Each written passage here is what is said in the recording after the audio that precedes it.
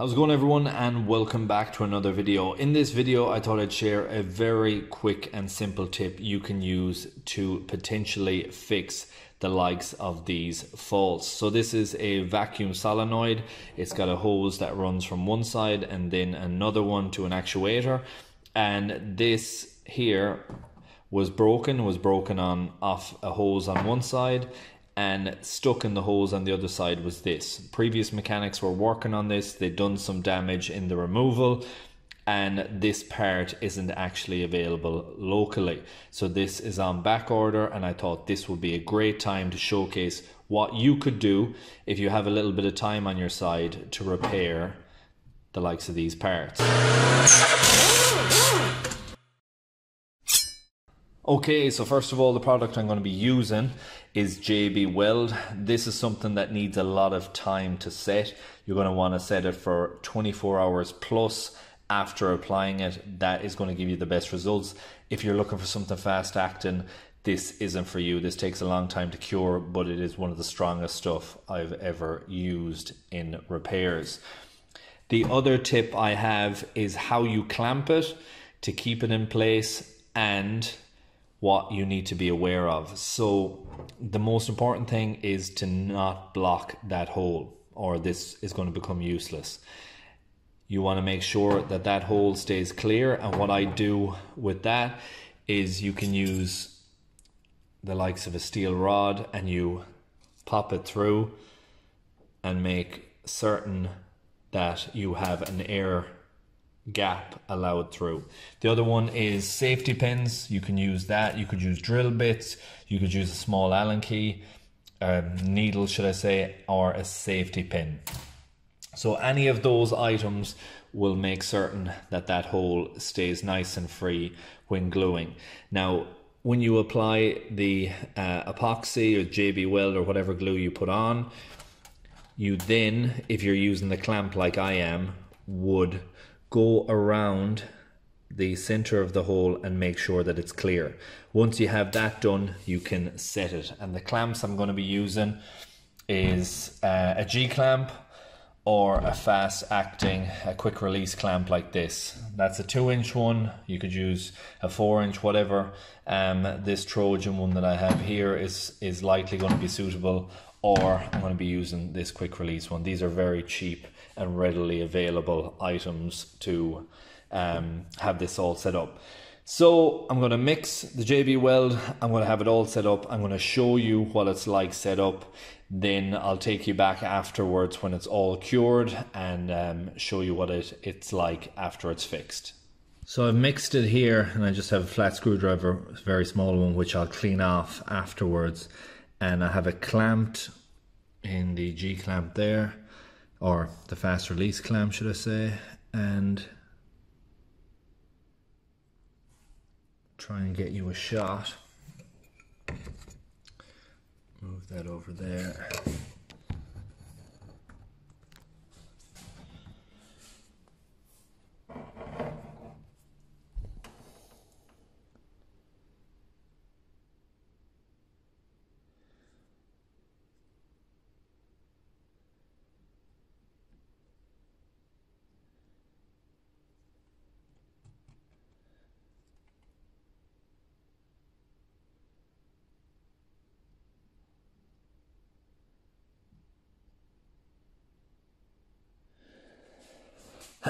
Now I'm just padding the base. If you look up on the top side here, the two ridges, the pipe just needs to be able to get all the way past those two where it has enough grip, and I'm going to be applying it quite heavy on this area here, so right down to the bottom of it. I'll turn this over now and apply it on the other side.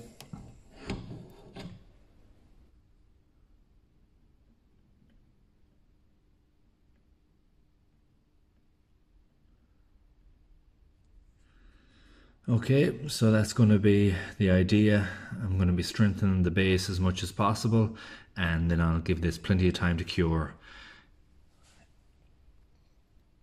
And again, that's the clamping setup that I have, which will keep that nice and tight for as long as I need.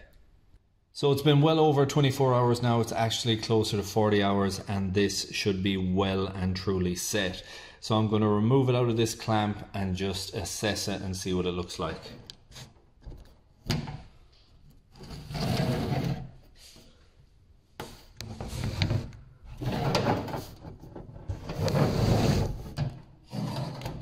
So now that I have this removed from the clamp, there's only two things that I'm concerned about.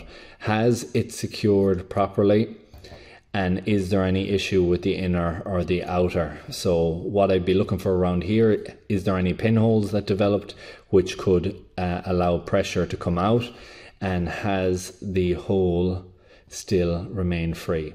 And that movement in and out shows me that it's pushing down past further. The JB weld stayed on the outside and there is no pinholes here. It's very secure. There's no issues there. This is nice and tight. I don't see any reason why this isn't going to be a success.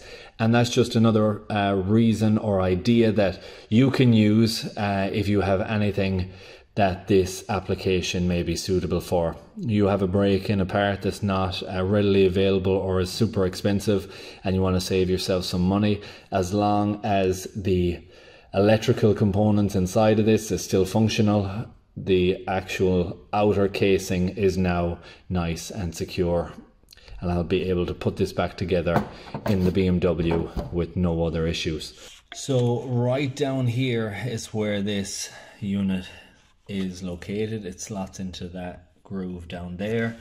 There is a vacuum line right here and then a secondary one that runs off this actuator which works this flap. So on this twin turbo setup, this actuator runs down, and in there, inside there is a flap that opens and closes based off that. So I'm going to reseat this in position, connect up the pipe, connect up the electrical connector that's up here, and then I'll be able to sit back in the vehicle, clear the faults and bring it for a test drive and see if we have rectified this issue or not. Electrical connector is back on, so are the hoses, these vacuum lines, and I just have to put the air intake side back, and this is the mass airflow that needs to connect back up afterwards. So I'm going to set that all up, hook it up to the scan tool, monitor some live data, see if that fault code is capable of clearing, and bring it for a road test. Okay, so the vehicle all back together now. I'm going to flick the ignition on. Ignition is on.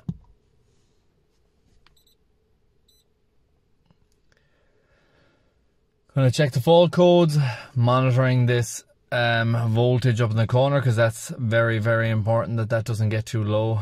Lots of electrical pull on these vehicles when you are doing these types of scans, and all the electrical systems are still up in operation. Alright, we'll do a smart scan. Hopefully get through this nice and fast. Again, the voltage is always a worry for me. ECM, we have multiple fault codes there. Come on, come on, come on.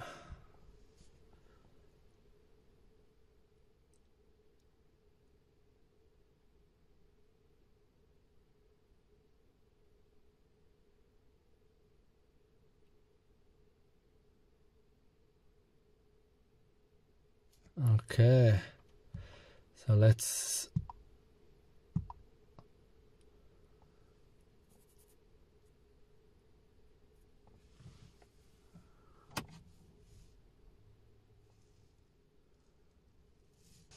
okay, we have charging pressure. I'm going to start the vehicle because this is getting a bit low. Alrighty, so we have on the gateway control, we have central fault memory, no control unit fault. Then we have, this is the code that kept coming back: charging pressure control, high pressure stage control deviation, charging pressure too low / positive control deviation. So that was the main fault. Then we have particulate filter system Filter subject to high load, exhaust back pressure high. We'll be able to monitor all this. We'll be able to make sure that that's all good. Bypass valve, low pressure compressor activation, open circuit. So the bypass valve was disconnected, so I know why that's on, and we're going to be checking to see if the rest is. I'm going to save that. I'll put it down as pre-repair. It definitely is post-repair, because I'm going to be hoping all of these clear now.